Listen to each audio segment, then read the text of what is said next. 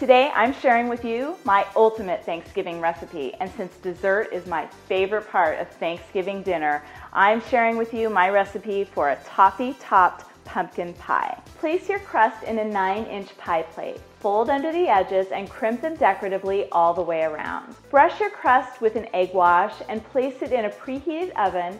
Bake it for about 10 minutes, just until the crust becomes a little bit set and golden brown. Set it aside to cool while you make your filling ingredients.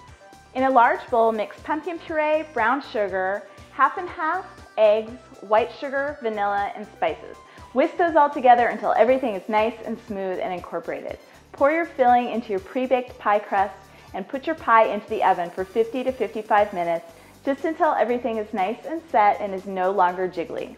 Remove your pie from the oven and immediately sprinkle your toffee pieces around the edges of the pie. At this point, you're ready to set your pie aside, let it cool completely, and prepare the rest of your Thanksgiving meal.